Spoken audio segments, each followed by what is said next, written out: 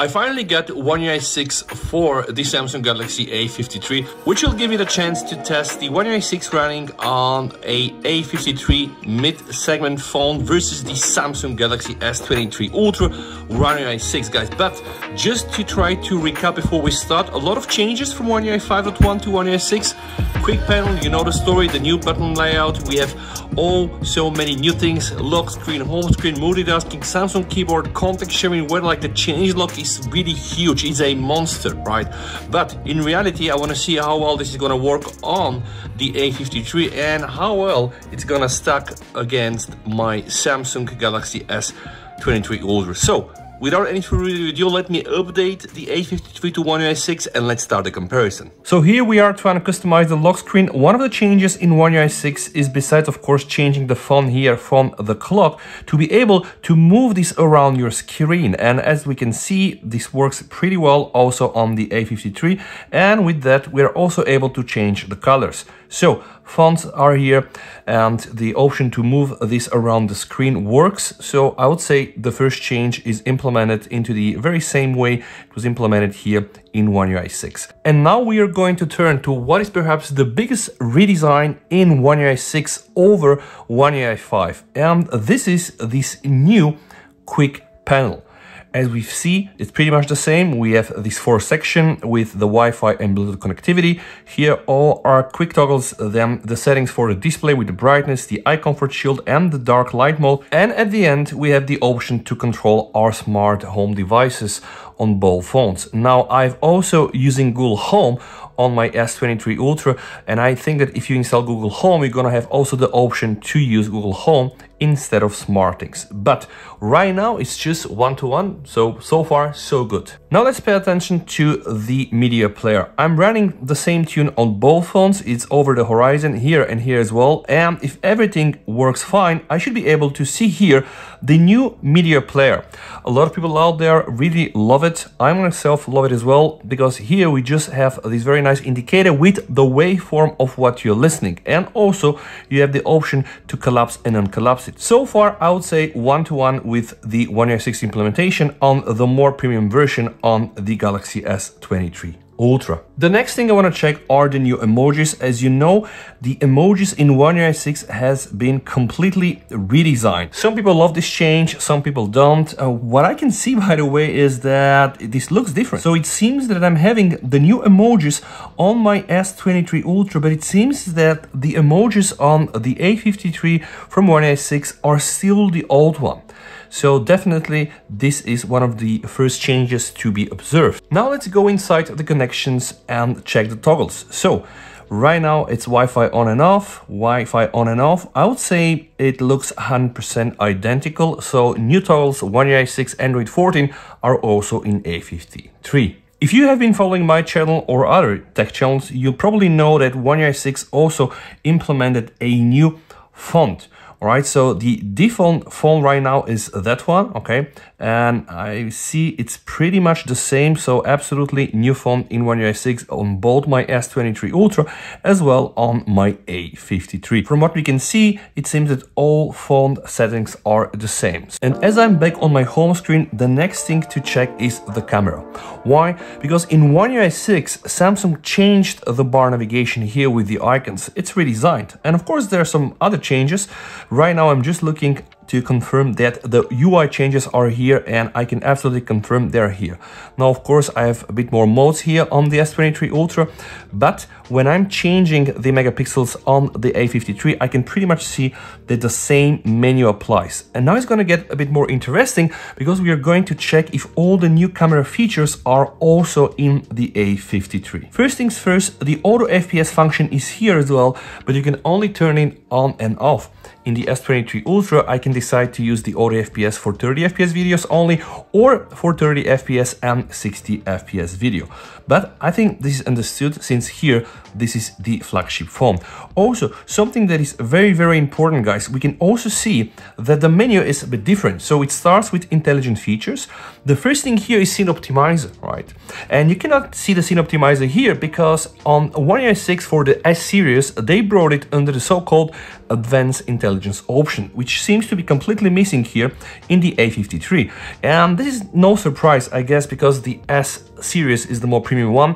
With using advanced intelligence options, I'm able to use maximum quality optimizations, and even with the maximum setting, I can disable the scene optimizer. So I can turn it on and off. Then I can go to medium, which will be a compromise between capture time with doing less optimization, so probably result into improved shutter luck, less luck. And of course, I can then go to minimum, which is really taking the least processing, which means probably you'll get your faster shutter speed. Now, I don't see this here, that's interesting, but again, this is the A series and this here is the S series. And while we're here, another setting to check is the watermark. Now, with the One UI 6, Samsung gave us more options on the watermark. So it's the model name, which you can edit, it's the date, it's the time.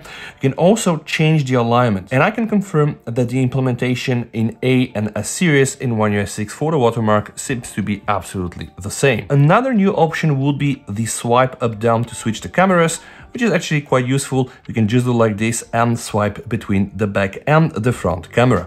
So I'm also happy to see and to confirm that this feature exists on the A series for One UI 6. I'm also going to install the camera assistant to check what options I have in the A series devices, because with the camera assistant, you'll get additional settings. Initially, the camera assistant started as a good lock module, but it immediately integrates inside the camera menu. So camera assistant here, camera assistant there. 2x crop shortcut, of course, is missing here. Auto HDR on and off, also missing here. We start from picture softening, which is about this. So the two option 2x crop and auto HDR apparently are missing. Again, I think this has to do with the fact that this is an A series device. But then we have the picture softening, which is the same. Auto lens switching also missing. The camera setup here is totally different.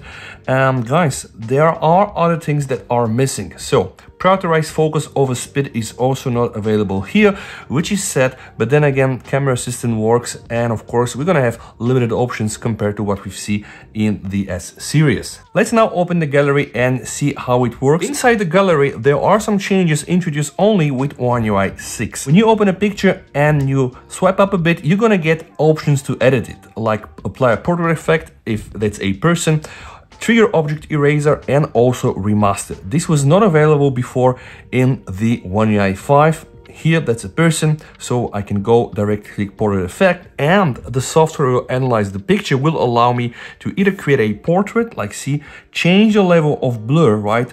And probably also apply some of them other tricks. So I'm happy to see and report that this is also available in One UI 6. But let's check something important, and this would be the new multi-drag and drop feature. Now in One UI 6, when I hold a picture, I'm able to move it around, and I can also go on my home screen and just decide to paste it somewhere, right? Let's see if this works here as well. Well, I can see that I can multi-drag and drop. Okay, but how do we know that this feature really works? When we select an icon, right, I can hold the icon with my finger, and with my other finger, I'm able to navigate through the screens, which was not available in One UI 5. But we're happy to report that it works here. Now let's check some of the more complicated functions, like I want to edit a picture. Starting One UI 6, I'm able to get all my edits and save them, right? Save them as a template. So let's say I want to apply some different settings for that pic. I can even go and try directly to apply filters, right? So let's say I like this sort of editing. I can always go back here and I can copy the edits, okay? Now I can save the picture, and I can go and choose some other picture like this one, just go here and paste the edits, which will immediately apply the same filter, the same settings for the highlights, exposure, everything that I manipulated manually. So this is really key. Photo editing, copy and pasting of the settings works, and it's nice to see that it has been also implemented on the A series. Another small change implemented by Samsung was changing the very long titles like Samsung Health or Samsung Music to just shorter titles, and we can see that this has also made its way on the A series. Now let's go inside the settings menu and see what changes are made here. One of the new things inside One UI 6 is the new modes and routines. We have sleep, theater, driving, exercise, relax, work. Of course, I've added a few more, but yes, it seems that all the new modes and routines have made their way also on the A series. Something very important, we also have the new standalone battery menu, Remember, on the One UI 5X, the battery was under device and care. Right now, battery is standalone, and yeah, I know you're gonna hate it, guys, but the way the information is displayed on the screen on time is also the new one, which I know people don't really like. Why? Because you will not be able to get a full 100% realistic view on the screen on time. They only measure a 24-hour period, which is also what happens on Xiaomi devices and on iPhones, on Pixels, which is a bit sad, but there is a solution. There are third-party softwares that can help with this. Security and privacy also got an overhaul in One UI 6. Now, when you see what I have here in the S23 Ultra, I have something called the auto blocker, which can decide and can help you with improving the security of your phone by just turning some checks on applications, blocking some unauthorized sources if you want to install some apps that are not certified, and even when your phone is hooked up to a USB cable to don't run any malicious code, let's say via ADB. Now, the auto blocker is also here, which is very nice to see. So block software updates by USB cable, messaging app protection. We can turn this function on and then we are gonna get all this protection. Again, really One UI 6 implementation in this case is one-to-one. Now let's go back to the user interface part. In One UI 6, if I open one application and I decide to use it in pop-up mode, this is the pop-up mode, and the moment I go into the recent menu, it will stay in a pop-up mode and it will not collapse. Now it's interesting to see if we're gonna have the same behavior also on One UI 6 implemented on the A series.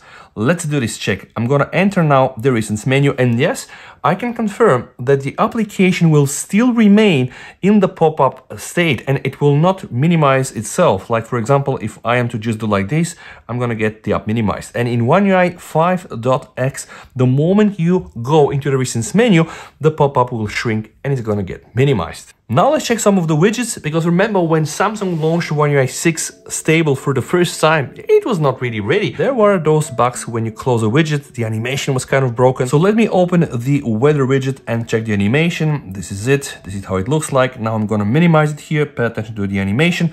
Pretty much the same. Now, before I wrap up the video, I want to check what your requests are. Some people are asking what the security patch code is. I think I answered this. Panatube is asking on a check between the A53 animations versus the S23 Ultra animations to just get a rough idea how much of this experience will the A53 users get.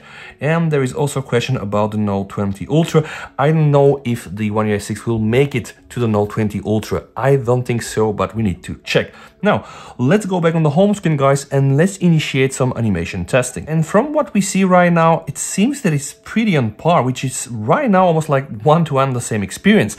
Now, because this here is a premium phone, you'll have blur applied in real time, and this will not happen on the A series. And I can now show you guys. So see what happens when I decide to go for my notifications, right? The moment I start swiping down, I have blurred applied in real time. This is not gonna happen here, okay? See what happens when I decide to go for my notifications, the layer underneath will just dissolve, but there will be no blur in real time. And I think that this is just reserved for the more premium S series. So to answer to Panatube, for sure blur will not be there with One UI 6. The same story was also with One UI 5. And now I can do some other checks. Always, you know, I'm starting with this, okay?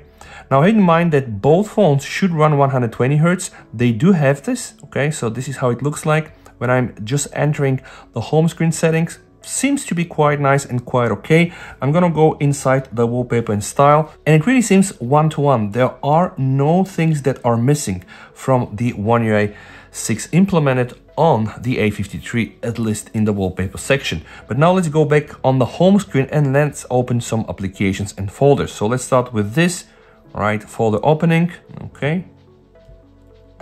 One more time. And now let's open Messenger. So I'm gonna open Messenger, all right. Of course, this is a quicker phone. Now I'm gonna exit, and this is the closing animation. One more time, I'm gonna go inside, open Messenger, close it. seems to be one and the same. Pretty much the same again. The S23 Ultra is just a bit faster here. The only thing I can confirm is missing is the blur in several sections, because when you open a folder, you're gonna get a blur. What some people might refer to a fake blur. Of course, when you do this here, see, no blur is applied. When you go inside the folders, there's gonna be a blur, right? And I think it looks quite nice. Now, maybe not really the same like on the S23 Ultra, not so smooth, right? Not so complex, but still they have added the blur effect. I'm not sure if that's a fake blur or not. I don't really care so much. The only thing I'm sure is that when you go inside your notifications, then of course the blur that's going to be applied is different, missing here. Now, what about notifications, guys? We can see the very same grouping still applies. So you can just check them like this. You can dismiss them on the left or on the right. So it pretty much seems that they look the same. Then we can go back and we can click here on the notification settings just to see if everything is the same. And from what we can see, it seems that this is the case.